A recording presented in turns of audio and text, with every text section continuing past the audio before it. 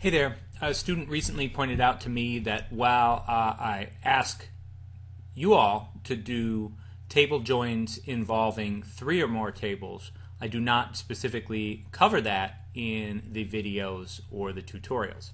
So fair's fair. I ought to do something to fix that, and so here we are. So I want to run through in this example a join involving 3 tables. Basically, spoiler alert, the bottom line is you repeat the process to join 2 tables, only you do it 2 times. If you were joining 4 tables, you would do it 3 times. Basically, if you're joining n tables, no matter how large n is, you will have n minus 1 joins to consider.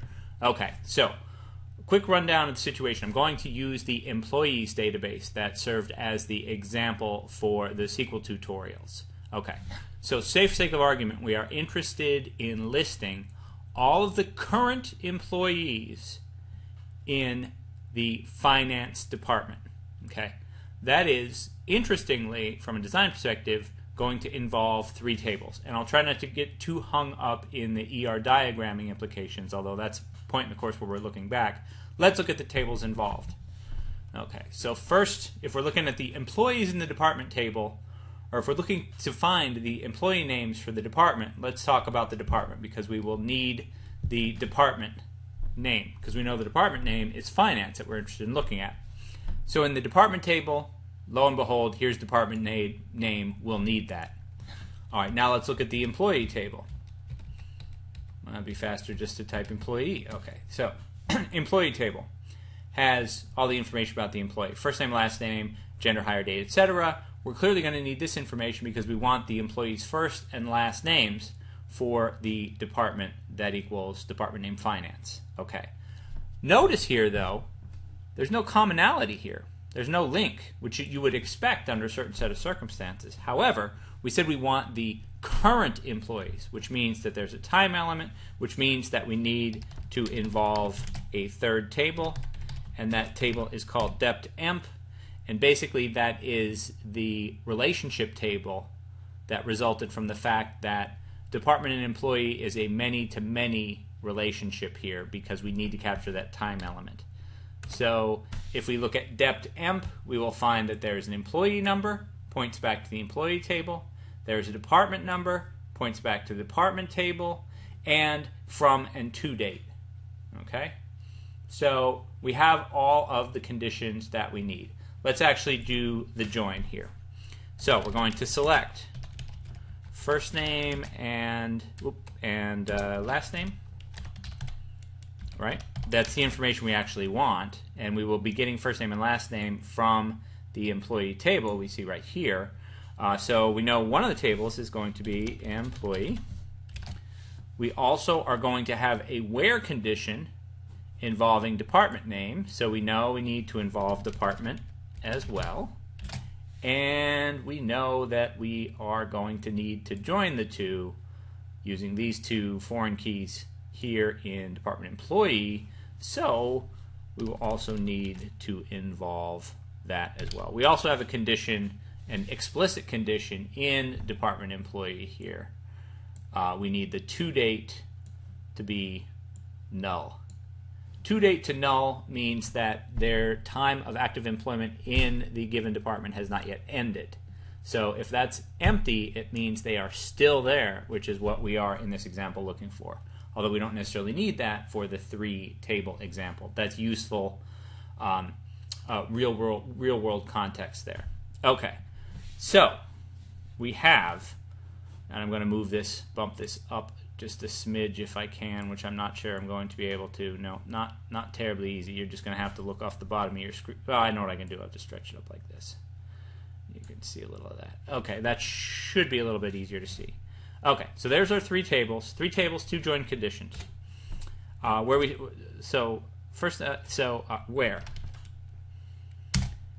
Join conditions first, explicit condition second. So we need to join employee and the department employee table, where employee, and there's 3 or more techniques. I'll run through 2 of them. You can extrapolate from there. First, the easiest but the least efficient, the kind of old school, setting the values explicitly equal rather than using join. So we want employees emp number to equal department employees emp number. That will join from employee to department dept emp. Okay. We also need to join dept emp to department. So and department dot dept number is equal to dept emp dot dept number. Okay, 3 tables, 2 join conditions. 1, the employee tables, the employee numbers need to be the same. 2, the department numbers need to be the same. Okay. However, are we done with our where conditions? No, we also need to not lose track of the things that we explicitly want. What do we explicitly want? We want the finance department. So the department name needs to be equal finance, and dept name is equal to finance. That's one of our explicit conditions. And we want current employees only, so toDate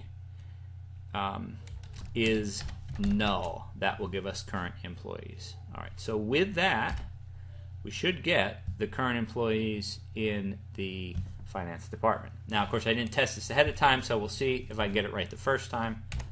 Oh, and lo and behold, indeed I can. There are currently, we have a very international finance department, and there are currently 50 employees in that department. So, you need an explicit link from a path that you can draw continuously through from the first table you need to involve straight through to the last table.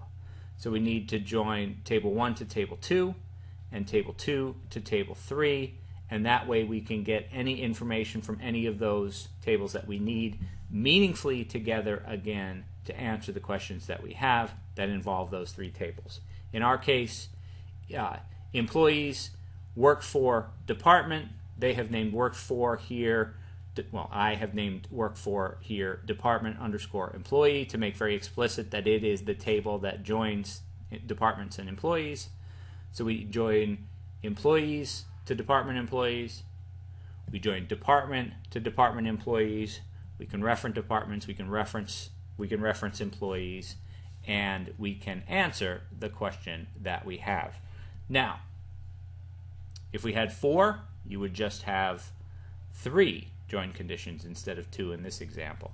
Okay, so there it is for our, in my estimation, easiest to understand but slowest performing in some instances example. Let's go ahead and run through the same example with the join syntax as well. Okay, second option, which we can only use because we have the advantage of the primary key and the foreign key, both in the example of employee to dept emp and from dept to dept emp being the same in both tables. So employee, it's emp no with an underscore between.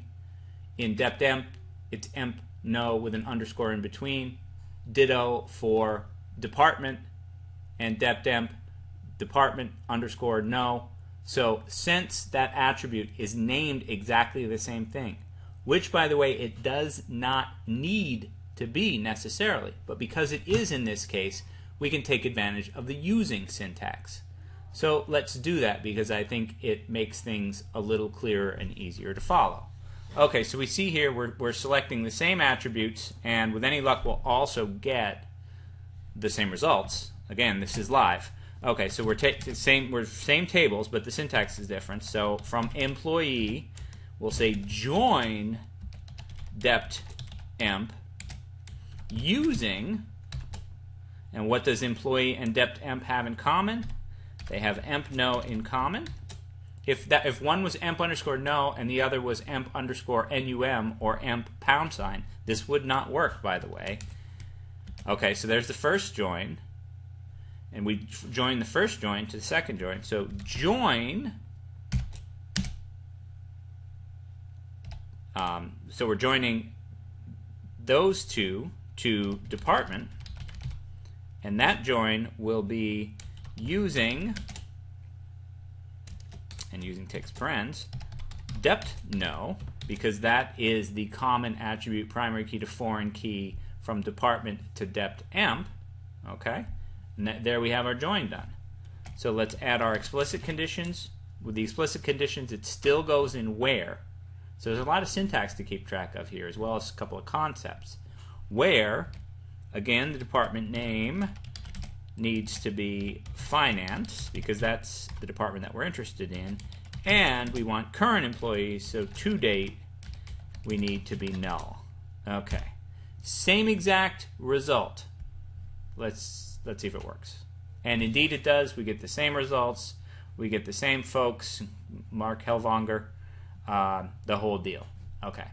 So feel free to stop here, but for the sake of completeness, let me run through the equivalent alternative to using if you have different attribute names, which we do not, so we don't need to go through this work, but I want to show it to you just so you can see it. Feel free to stop here if you're good to go, but give me a second and let's run through the one last option that I want to show you. Okay, a lot more words here because we're not taking advantage of that matching, which actually makes us do more, but let's see it for the sake of completeness. So same attributes, select first name, last name. Where we're selecting them from, let's start with employee again.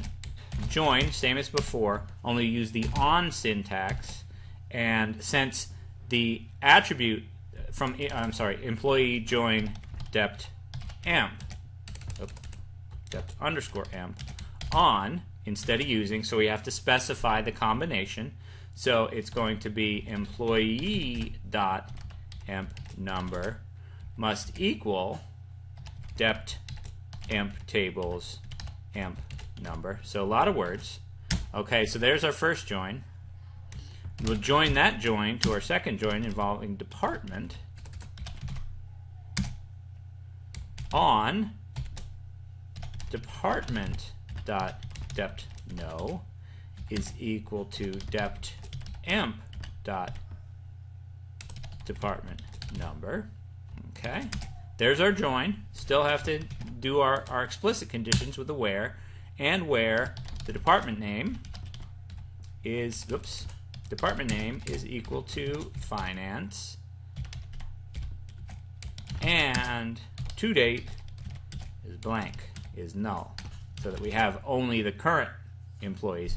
If we were doing some sort of alumni registry where we want everyone who's ever worked in finance, that would be a different story, and we'd leave this condition out, but that's not the question that we set this example out with, so we need this as well. And if we're lucky, we will see, yes indeed, the exact same set of people, 50 rows. Now, notice in this case, all three queries took 0 seconds, so there's no obvious performance difference, but using the join syntax is advisable. Although, for the purposes of this class, I think probably the easiest syntax to understand if you're a new student is setting the values equal specifically as part of the where conditions without using join. If that works better for you, that's fine. Keep in mind that that may have negative performance implications. Outside of that, hope this was helpful. Sorry I had omitted it heretofore. Study hard. We're bearing down on the end of the class. The final exam will be here before you know it. So work hard, and I will see you online.